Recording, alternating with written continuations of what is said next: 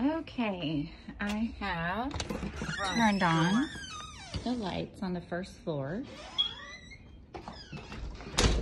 As you enter, it is a 9-foot plate carpet as you enter, and then this is linoleum. Overall, there's no weird smells, which I always like to, that's the first thing that you point out, because of course it would be hard if there was to remove any kind of scents.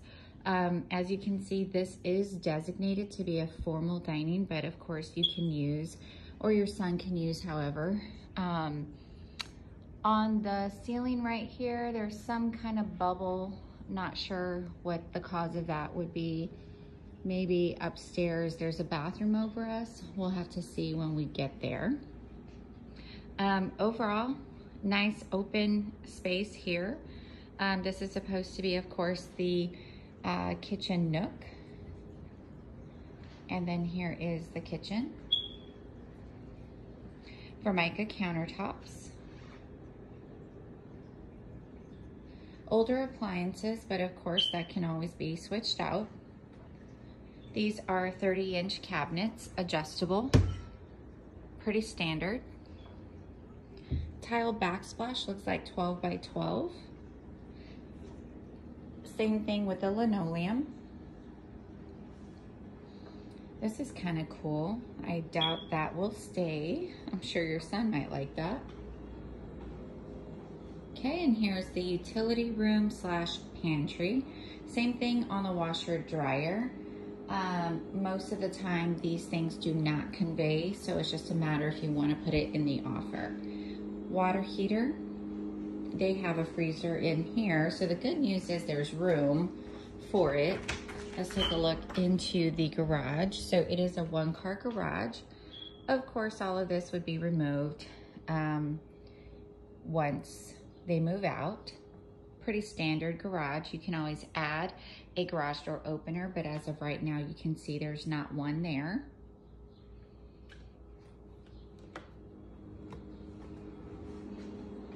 It is not plumbed for a water softener, but that can always be done. We have somebody who can give you or install a water softener pre-plumbing, so that if you did want to add that, you could.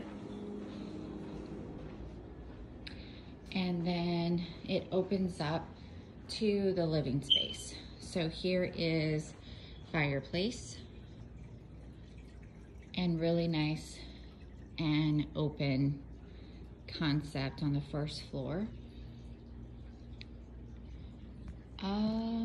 These look like built-in speakers, which for surround sound. Again, that'll be something your son will definitely like. So the paint here, as you can see, they've separated each room. So here you have like a beige and a yellow from the living room to the kitchen. And then over here in the front area, it's kind of like a darker brown beige and yellow. And so it's not horrible. You can always, of course, repaint. That's pretty simple. This is likely blocked and wired ready for a ceiling fan. Most of them are, but does not come with a ceiling fan. And this is probably a storage. Oh no, this is the powder.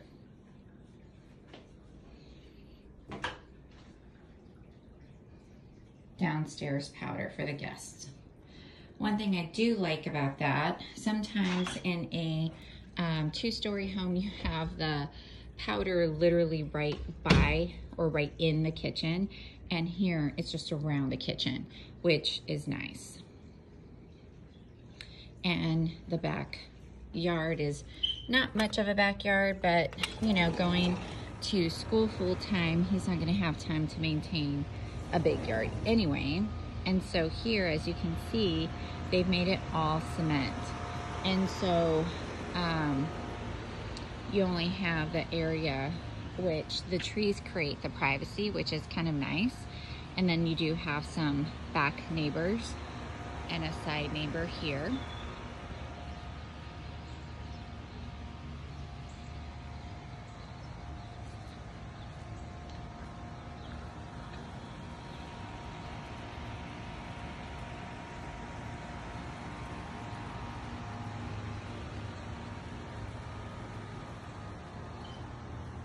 This fence is in great condition on this side. So they've redone this side, but as you can see, the rear and the other side will eventually have to get replaced.